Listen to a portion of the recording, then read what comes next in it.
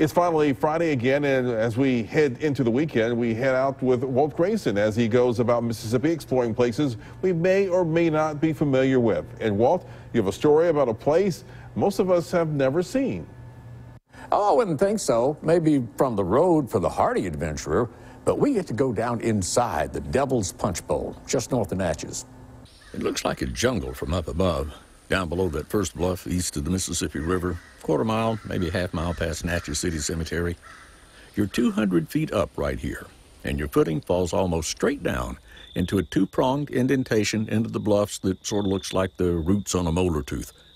The moderate seclusion it afforded from boats on the river just below it and travelers on Cemetery Road just above it gave rise to all sorts of rumors and legends of dastardly deeds that were supposed to have happened in here. A river pirate hideout, a holdup for Natchez Trace bandits, where massacres and murders and mystical things have happened. 2 airplanes actually have crashed into it over time, and other stuff. So much stuff that people started calling it the Devil's Punchbowl. David New took me down into it one morning so I could get a look at what was really there. We didn't see the devil or any hidden treasure, except maybe the treasure of a pristine bottomland hardwood forest.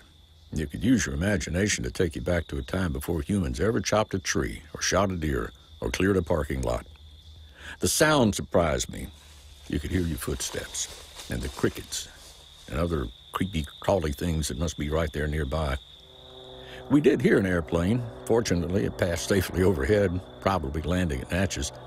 And then when it got quieter, there was the almost silent, very distant roar of jet engines way, way overhead.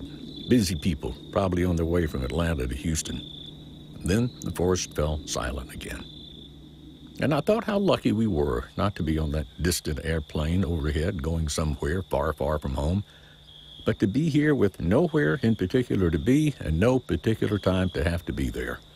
Just like the trees in the deep woods, right here, always, right now. Well, the Devil's Punchbowl is private property, and there really isn't a good access to it anyway. Besides, it's appreciated best from the road up above where you can use your imagination and create your own story of what might be going on down in there.